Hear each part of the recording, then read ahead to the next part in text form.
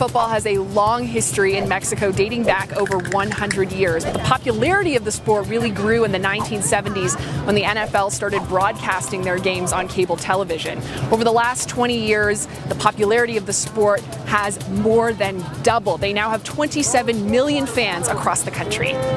Gridiron football was first played in Mexico back in 1896, and by the late 1920s, Mexican universities were playing the sport and its popularity began to grow.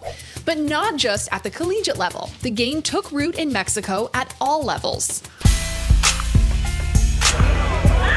It is Wednesday night in Monterrey, Mexico, and we are at Vaqueros Field. There is tackle football happening on the field. There is flag football happening.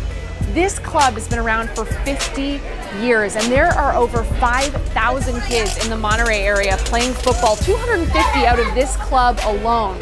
We were surprised to see so many families here tonight because there's not even a game happening. It's just a practice night. It's incredible to see everything going on in and around the stadium. Take a look.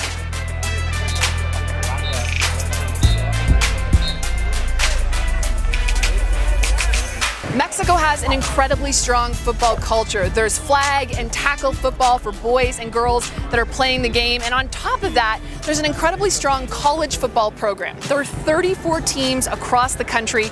And with the LFA starting here in 2016, those players now have an opportunity to play gridiron football professionally on their home turf because Mexico is the fastest growing football market in the world.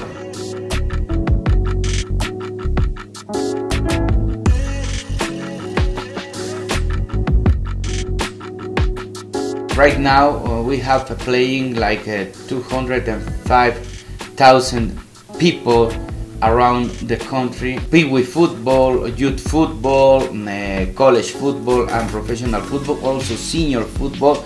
Also we have women's playing 11, playing arena, and tochito, also known as flag football. So with roots that go back over a century and a thriving game at the grassroots level, why did it take so long for there to be a professional league?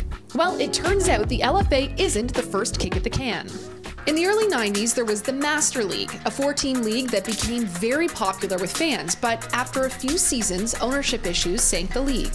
In 2016, professional football returned to Mexico with the LFA. Now the league boasts 8 franchises, with 4 of them based around Mexico City and 4 other clubs elsewhere, with plans to expand to 12 teams battling for their chance to win the Tazon Mexico, the Mexico Bowl.